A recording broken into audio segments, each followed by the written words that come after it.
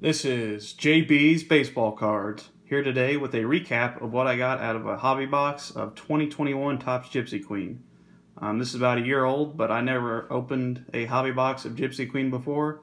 I decided to order this on Fanatics.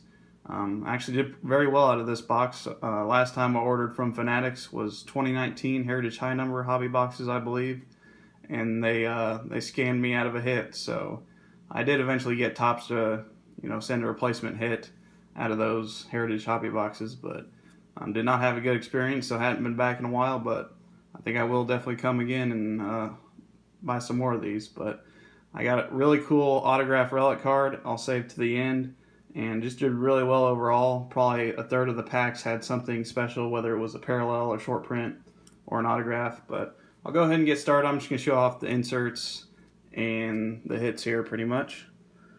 I got the box topper pack, got the chrome cards. I got a Justin Verlander, a Max Scherzer, so 2 future Hall of Famers there, and a Steven Strasburg blue parallel, which is numbered out of 150, numbered 5 out of 150. So I do like these chrome box toppers. I'm a sucker for all the chrome box toppers and just box toppers in general. Go ahead and go to the inserts before we get to the hits. These are the Tall Boy Minis. Captain cards, I got Chris Bryant, cool as a Cubs fan, Mike Trout, Whit Merrifield, and Brian Anderson. And I really like these Tarot of the Diamond cards. Got a Mike Trout, Ronald Acuna Jr., who I'm a fan of, and Nolan Arenado. There's what the backs look like.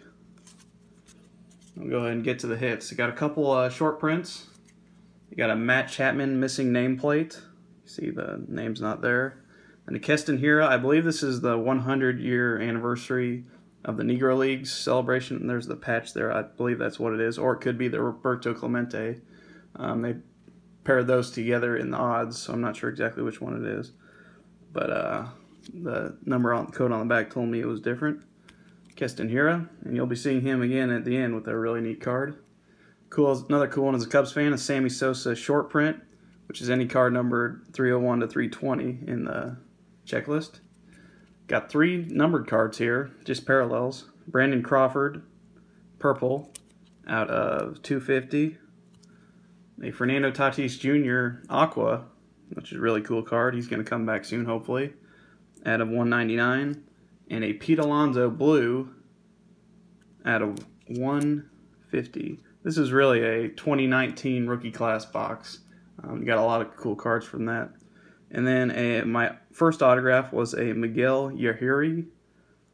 He's on the Yankees here, but I think he was with the Pirates as well. I'm not sure where he ended up. Number 51 out of 150. The design of this year's Gypsy Queen were really cool. It looks like there's like some grass in the back or something, like wildlife growing back there with like a turnstile circle there. Just really cool design of the autographs, and not the best name, but cool to get a Yankee and numbered card for sure.